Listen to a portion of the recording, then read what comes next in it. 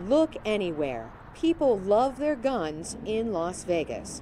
Stores and shooting ranges attract tourists, especially from countries with strict gun laws. Like Alan Ebbs, who paid $90 for an hour to fire a pistol and then to pull the trigger of an M16 fully automatic rifle. That was a little bit scarier, just how quickly it went. It was 25 shots, it was gone in a couple of seconds, and that was it. About the time it took a gunman to fire repeatedly into a crowd of concertgoers on Monday.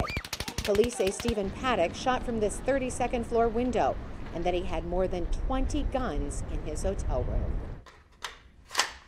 Bob Irwin owns an AR-15, one of the guns police say caused the carnage. But this one is a semi-automatic, legal to buy in the United States. Police say Paddock modified his to fully automatic.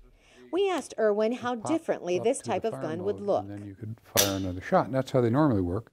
But an individual cannot make a machine gun since May 19th of 1986, period.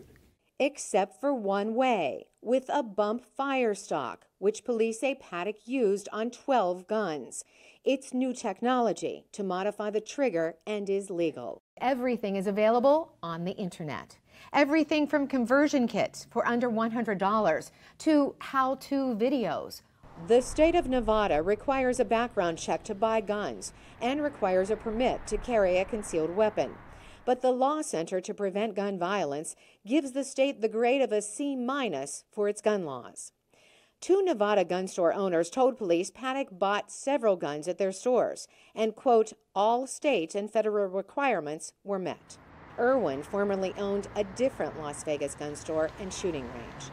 This is not a good guys with guns committing crime problem. It's a criminals committing crimes. Ebbs and his Irish friends were part of the chaos running for cover the night of the concert shooting. Yet he came to the range to shoot a machine gun. After being involved in that, after shooting a gun, I'm even more so against it, being honest. I think in a controlled environment, that's absolutely fine. Certainly not spraying gunfire from a 32nd story window. Carolyn Presutti, VOA News, Las Vegas, Nevada.